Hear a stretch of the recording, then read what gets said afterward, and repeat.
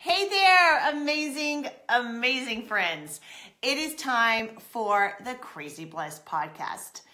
I am so excited, y'all. This is going to be so phenomenal because what we're going to be talking about is getting back to the real you. I'm going to show you in today's podcast what the real cause of all your stress and anxiety and toil and suffering. I'm going to show you the real reason you may be going through that. And believe me, it's probably not what you think. You're like, you know what? I'm going through all this because I just don't have enough money to pay the bills. I'm going through all this because my marriage is suffering. I'm having a hard time because my thyroid. I'm telling you right now, y'all, it ain't what you think. This is going to get real. It's going to get real, and it's going to get real fast.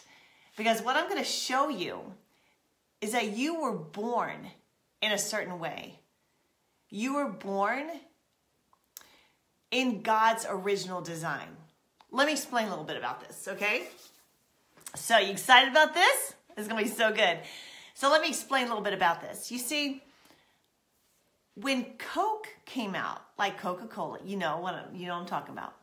Everyone ate crazy over it. Of course, it was laced with cocaine, but after that, okay, like after all that, but everyone loved Coke. Everyone loved to have Coca-Cola, nice cold bottle of Coca-Cola.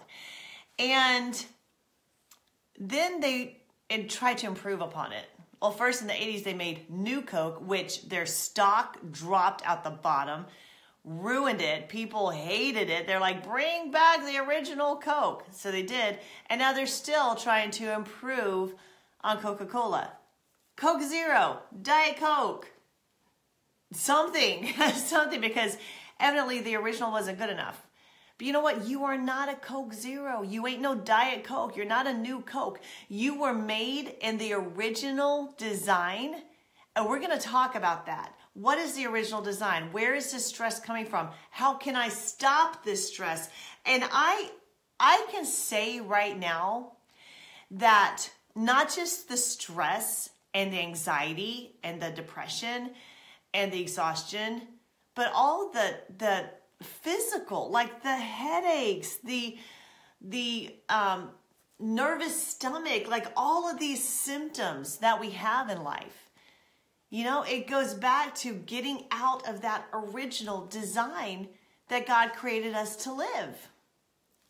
So, I'm telling you right now, if you have ever tried to fix yourself, just you know, whether you're driving on the road or you're watching this live or, you know, listening to it at home, just give me a little head nod, okay? Give me a little head nod, not eggnog, head nod. And just trying to fix things yourself, trying to solve the problem. Trying to get a solution to something that you really couldn't find a solution for. And how many times has it spanked you in the butt? How many times has your own clever solution and your own great idea to fix a problem, how many times did you do something like that and it totally kicked you in the butt? And then you realize, oh, maybe I don't have all the great ideas. Maybe I don't have what I need to solve this problem. You know, I know so many times, especially as a mom of a lot of kids. I have 7 kids. Well, 7 kids by birth. I got 8 kids. But coming up with solutions to solve some kind of problem. And I would think for a moment, you know what, the kids are going to love this. This is going to be a great idea.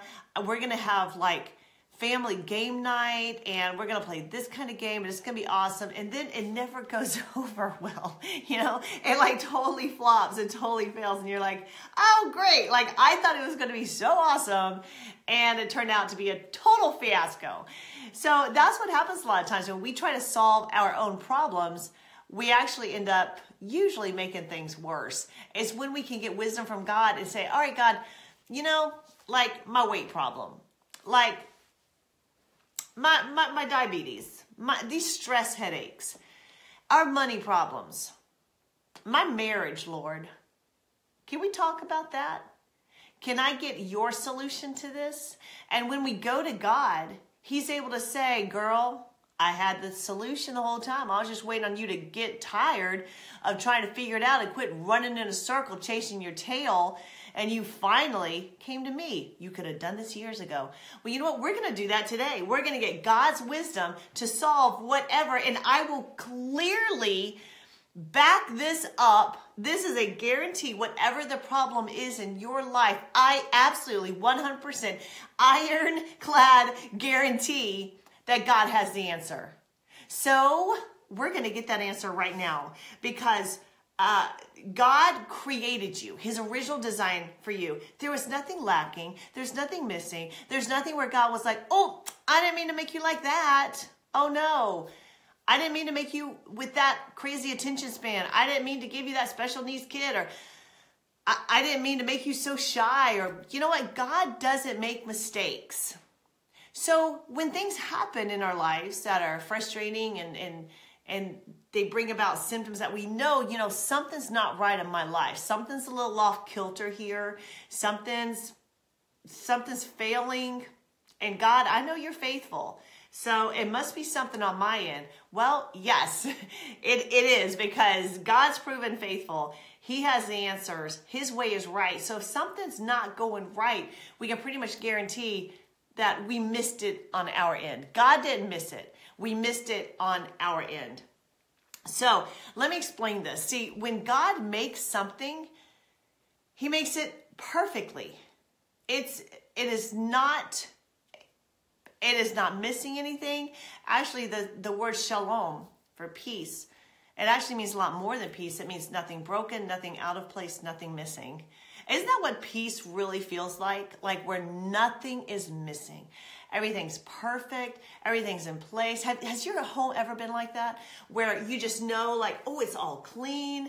It feels great. There's a nice energy. Everyone's happy. It's like, this is the best. Like, I want my home to stay like this 24/7.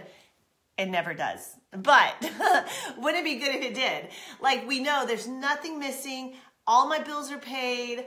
My house is clean. Oh, this is awesome. Well, God originally designed you in that way. Nothing missing, nothing broken, nothing out of place.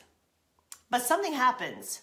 And as we grow older, as we have more experiences, as we have more of man's way of doing things infiltrate our life, sometimes we get a little off focus. We get a little out of our original design. We get a little bit Coke Zero. You know what I mean? See, let me explain it this way. God created food, right? He created perfect food. And then here comes man. And he tries to improve upon the food. And look what happens. I mean, can you honestly say that fast food has helped our bodies or hurt our bodies? Can you say that processed foods have helped our bodies or hurt our bodies? I mean, we can go back to God's original design and be like, you know what, God, you had it right the first time. Like, an apple off a tree is way better than a box of Apple Jacks. Like, I have to admit, God, you had it right the first time. But man tries to improve upon these things and really ends up messing it up. That's what perversion actually means. I know people, when you say perversion, they immediately think, what a weird perv. They just get these really weird thoughts in their head. But let me actually give you the definition of perversion. Perversion is the alteration, listen to this is awesome, of something from its original course, meaning or state, to a distortion or corruption of what was first intended. That's the definition of perversion. So when God made you, he made you perfect. You were the original design. Nothing missing, nothing broken. As a matter of fact, the same thing happens with sex. God creates sex. It's awesome. It's beautiful. It's amazing. Here comes man, totally perverts it. Totally perverts it. He takes it out of the covenant of marriage. It's distorted. It becomes ugly. It becomes damaging and destructive. Right? So man tries to improve upon it, ends up messing it up. But we've got to get back to our original design. Let me read to you Genesis 1:26 through 31. And you know the Genesis story, but I need to show you. I'm going to show you something that's hidden in here that you may not realize directly applies to you and every problem that you may be experiencing today. God said, let us, Father, Son, and Holy Spirit, make mankind in our image. What image did he make you? In his image. Is anything missing or broken or out of place with God? No, it's all perfect. He made you perfect in his image. After our likeness, and let them have complete authority over the fish of the sea, the birds of the air, the tame beasts, and over all the earth, and over everything that creeps upon the earth. So God created man in his own image. In the image and likeness of God, he created him. Male and female, he created them. And God blessed them and said to them, be fruitful, multiply, and fill the earth, and subdue it, using all its vast resources in the service of God and man. And have dominion over the fish of the sea, the birds of the air, and over every living creature that moves upon the earth. This is going to all come together.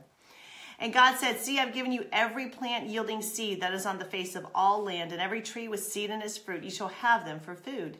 And to all the animals on the earth, and to every bird of the air, and to everything that creeps on the ground, to everything to which there is breath of life, I have given every green plant for food. And it was so. Now listen to this. So God made you, right? God made you, then he looked at you. And God saw everything he made. And behold, it was very good, suitable, pleasant, and he approved it completely. And there was evening, there was morning, a sixth day. Check it out, y'all. He created you. Then he looked at you and he said, oh, yeah, that is some good stuff right there. He stamped that approval sticker on you, sent you to earth and said, yes, you are blessed. You are, and it says right here that God blessed them and said to them, be fruitful, multiply, fill the earth. God's blessing, when he blessed us, he not only created us in his image, but then he blessed us and gave us his creative power to operate on this earth. That's why he said, be fruitful, multiply, fill the earth, subdue it, have dominion. He wouldn't tell us to multiply, subdue, and have dominion if he didn't give us power to do that. And that was what the blessing is. He empowered us to prosper. But what happens? What happened with that whole plan? Why do we come here and struggle? And why do we have stress? Well, I'm telling you, we got out of the original design. We totally did. We got out of the original design. It was perverted. God made you perfect. He made you and said, you're good. I approve you completely. But then as usual, when we come from our heavenly kingdom with that power, we can become like the world we're born into. And all of a sudden, we try to improve upon ourselves and we try to change and we get out of our original design. It could be you went through trauma as a child and it really perverted your view of the world. It could be that you experiencent really bad tradition, like really bad messages that came at you. You had to go through stuff that children shouldn't have to go through. You went through stuff that teenagers, that no one should ever have to go through. And all of a sudden it twisted and warped your perception of who God is and who you are and what you were created here to do. And all of a sudden there's cynicism builds up, bitterness, anger, anxiety, and then on down the line. The stress, the headaches, the stomach aches, the skin problems. I mean, we go on and on and on. The weight gain. I mean, it all stems from when we get out of our original design. So I want to say something, and I just want you to listen with open ears, okay? And don't judge immediately. I really want you to listen for a moment of what I'm telling you. It's these 4 words. Pain comes from perversion. Pain comes from perversion. Now, I want you to understand again, if you're just tuning in, what perversion means. It's when something is altered from its original design. That is the definition of perversion. and pain. And I'm talking all pain. Like you probably know very well what I'm talking about. And it could be like the pain in your bones. It could be the pain in your joints. It could be the pain in your emotions. It could be the pain you're carrying around in your body, in your mind, and your soul. It can be all of this pain and more, but all pain comes from perversion. And let me show you how Jesus handled this, okay? Jesus is so cool. Man, he always knows how to handle it. He is so awesome. So, a lot of you probably already know the story about when Jesus was preaching and they lowered a man down through the roof, right? It's really a cool story. But let me read that to you. Luke 5, and I'm going to start at verse 17. Now it happened on a certain day, as he was teaching, that there were Pharisees and teachers of the law sitting by who had come out of every town of Galilee, Judea, and Jerusalem, and the power of the Lord was present to heal them. Then behold, men brought on a bed a man who was paralyzed, whom they sought to bring in and lay before him. And when they could not find how they might bring him in because of the crowd, okay, they couldn't get the guy into the building, right? They went up on the housetop and let him down with his bed through the tiling into the midst before Jesus. When he saw their faith, he said, what did he see? Did it say when he saw them lowering the man through the ceiling? No. Jesus said, the Bible says when he saw their faith. When he saw their faith is something you can see. You can see it in a person. You can feel it in a person. It's tangible. Real faith is operative faith, is tangible. It's a tool that is used for manifestation. And these people were using their tool. They were like, oh, crowd don't stop me. I'll just climb on the house. Doesn't bother me. I'll just do what I got to do to get where I got to go, because today I got to get to Jesus. And they didn't stop at anything to get to him.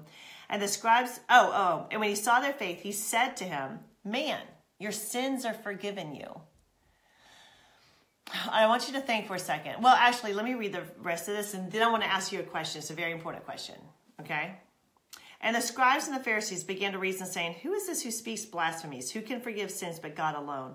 But when Jesus perceived their thoughts, he answered and said to them, why are you reasoning in your hearts? Which is easier, to say your sins are forgiven you, or to say rise up and walk? But that you may know that the Son of Man has power on earth to forgive sins, he said to the man who was paralyzed, I say to you, arise, take up your bed, and go to your house. Immediately he rose up before them, took up what he had been lying on, and departed to his own house, glorifying God. And they were all amazed, and they glorified God, and were filled with fear, saying, we have seen strange things today. You ready to see some strange things in your life? Then get back to the original design. Like good strange. Like stranger things than any television show. Like good, strange things. Like, how is this happening in my life? How is this money flowing in? How am I not feeling the pain anymore? How am I able to sing and laugh again? How am I able to clean up my house like a boss? How am I able to rise up early in the morning and be excited about my day? Those, for some people, those are pretty strange things. But God wants to show up and do that in your life. And let me tell you something. The reason I'm sharing this story with you is Jesus always does things in perfect order. Always. So what he did, he didn't first say, dude, hey, get up. I'll heal your legs. Like, you don't have to be lame anymore. You can go, walk, dance, go run that marathon, whatever you want to do. Jesus knew that pain comes from perversion. He knew that the physical symptoms in that man's life was not stemming from his legs. It was stemming from his soul. So the first thing he said was, dude, your sins are forgiven. Like, let's get back to your original design. Your sins are forgiven. God calls you his righteousness. God sings and dances over you. God rejoices over you. He looks at you and says, you're good. You are not missing anything. You are perfect in my sight. I don't care what you've been through. I don't care He does care. But what I'm saying, he doesn't look at what you've been through to judge you. He doesn't look at the pain that you created. He doesn't look at the experiences that you had. He doesn't look at the wretched things you may have done in life and see that. He doesn't. He sees beyond all that because he sees through the blood of his son, Jesus. And he sees you as perfect and holy and righteous and pure. Girl, it doesn't matter what you did because God has declared you pure and holy. That's how he sees you. But Jesus had to do this the right way. He said, first, before we can deal with your knees, we got to deal with your head. And first off, cheer up, baby. That's even what he says. There's another version of the story that's in Matthew. It says, behold, they brought to him a man sick of the palsy, lying on a bed. And Jesus, seeing their faith, said to the sick of the palsy, son, be of good cheer. Thy sins are forgiven. And in our language, we'd be like, cheer up, bro. Cheer up. Like, put a smile on your face. It's all good. I don't care if you're laying down with palsy in the bed, because this is where it stops. Because we're going to get in your head right now, and we're going to heal what's broken in your soul so we can heal what's broken in your body. How beautiful is that, y'all? How amazing is our Jesus? This is how he does things. He's like, we're going to heal your perception of yourself because you have seen yourself as a sick, broken person. You see yourself as palsy. You see that bed not as a place to lie on and rest, but as a prison that you live in every day. He's like, we're going to change that right now. We're going to get you back to your original design of being pure and holy and sinless. You are the righteousness. That's what he declared over that man. He's like, we got to deal with first things first. First, like, just get you back to the way you were born to be. You were born to be in the image of God, operating as he operates. And we get messed up, man. We get messed up along the road. But Jesus is like, not on my watch. We're going to fix that right now. He said, come on through the roof. Come on. It was so funny, y'all. We've got some people who are working on our roof, putting a new roof on our house. And in my daughter's bathroom, they have a skylight. Are you ready for this? So my girls were in their bedroom. This is so funny. And there are a bunch of guys on the roof hammering and hammering and hammering and hammering. And they took off the skylight. All of a sudden they could hear him taking stuff off, and you could hear him like around the bathroom and stuff, like shuffling around on the ceiling, opened up the skylight, and the girls like screamed and tore out of their room and ran downstairs. I was laughing my butt off. I was like, what do you think they were gonna do? Come through the ceiling? Like the palsy man in Jesus' house? You thought they were gonna like tear through the ceiling, lower him down? You could have just said, cheer up, your sins are forgiven, and then ran off. Like I thought that was awesome. It was awesome. I laughed so hard at that. But this is like, Jesus was laughing. He didn't care about the torn up ceiling. He didn't care about the roof. He says, dude, cheer up, man. Today is the day of salvation. Today is the day when you're not only going to get your legs back, but you're going to get your head back because your sins are forgiven, because you're pure and you're holy. Get back to the way you were born to be. Get back to your original design, the way God created you. Know who you are in him. Know that you are blameless. Know that you are his righteousness. Know that he created you to reign as he reigns, to rule as he rules, to operate as he operates, to create as he creates. Know your power, know your identity, and then the healing can pour from that. And that's the strange thing. Like, you ready to see some strange things? That's how we do it. When you get your identity right, when you realize what you were born to be, what you were grafted from, all of a sudden it changes everything. Stress can't even find a way into your life when you know that you know who you really are and who you were born to be. And when you know that, you are going to be blessed like crazy. And I finished in 30 minutes, but you know I only got a little bit of my notes, guys. I got so much more. So yes, we are back. We are back doing the Crazy Blessed Bible study. So I'm so excited. We're going to spread the word. We're going to get people on here. We're going to get people saved. We're going to get people healed. We're going to get people whole. We're going to get people plugged into God's word and plugged into God's power and reigning and ruling in their life. Who's excited about that? Who's excited about what we're going to do together on this podcast? Yeah, it's going to get real, y'all. So I am so stinking excited. Awesome. I'm so excited you're here. Praise God. Praise God. Yes, I'm so excited. Y'all, I'm like partially like, I'm doing this for you, but I'm also doing it for me because sometimes you just got to preach to yourself. You know what I'm saying? Sometimes you got to preach to yourself. So we're going to spread the word. We're going back here on Tuesday. Guess what I did? Guess what I did today? I didn't set the microphone. So out of practice, but it's all right. Woohoo! That's right, Regina. It's back. Crazy Blessed Podcast. Yes, we're back and we're going to go strong. We are going to torment the devil. Who is down with that? Who is down with tormenting the devil and squashing his sorry butt underneath our feet? You ready for that? Put on those shoes of the gospel of peace because we're going to stomp down the gates of hell. That's right. It says not even the gates of hell will prevail against us. You know what that means? Is that we don't need to be cowering. We need to be rising up and we need to storm the gates of hell and be reaching in there and grabbing people out. Say, not today, Satan. Not on my watch. Not in this person's life. So that's what we're doing here. That's what we're doing here. We are back to Tuesday, Crazy Blessed. Let me pray over you. Father God, thank you so much for these amazing people that you have made in your image, God. You made no mistake. You have a design for them, Father, that is good and pleasing and perfect, leading to abundance, Father God, leading to power and authority. Father, I tremble right now at the power you've poured into them, Father, to reign as you reign and to stomp all over this globe and power to take back the life that they were created for. Father, to take back their children in the name of Jesus.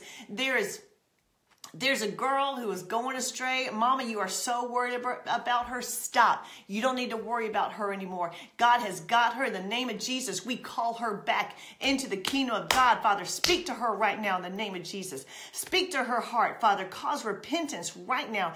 Conviction in Jesus' name. Tender repentance, Father. Bring her back. We thank you, Father. That's done, girl. Mama, I want you to rejoice about that. That is amazing. She is coming back in Jesus' name. There's skin disorder. There's rashes. There's skin disorder. You can't stop scratching. We speak healing over that right now in Jesus' name. Go away, rash. You can't stay on this body that is pure and holy. It is a pure and holy sacrifice.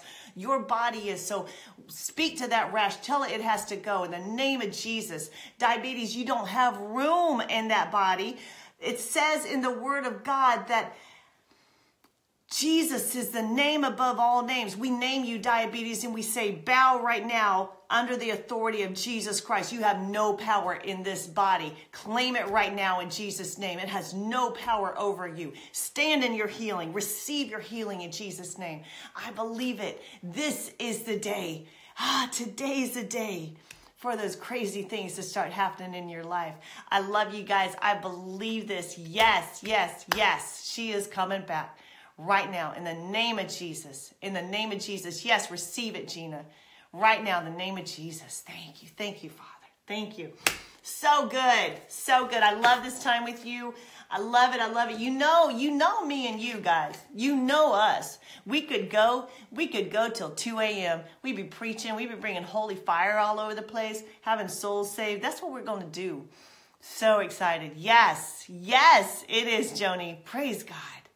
And if you just stumbled upon this and you're like, what is this whole thing with stress and anxiety and I don't need God? Yeah, you do. Do you know right now, if you die, you're going to go to heaven? Do you know that? Beyond a shadow of a doubt, yes. I am so excited to see my Lord Jesus. I'm so excited. If you don't know right now, I want you to pray this with me. Father God, thank you for sending your son, Jesus, to die for my sins. I receive him now as my Lord and my Savior. I give my life to him. Thank you, Father, for forgiving my sins. Take my life. Do something amazing with it. Amen. Now you know. Now you know. Yeah, we could pull an all-nighter, Victoria. We certainly could. I love you guys so much. Well, I am going to go to bed. And news flash. What time is it? Hold on. Let me see what time it is. It is 9:34. So, Mom Boot Camp 2.0, it closes in 26 minutes. 26 minutes. Mom Boot Camp closes in 26 minutes, y'all, for our whole spring team. If you're ready for a change in your life, do not wait on this. Do not stall. Do not negotiate with yourself. Decide, you know what? It's time for my new life. I'm plugging in. You can go to mombootcamp.com. Easy peasy. You can leave it in the chat if you want to, but closes in 26 minutes. I'd love to be working with you for 30 days all through April. I love you guys so much. Mwah! Be blessed like crazy. Bye-bye.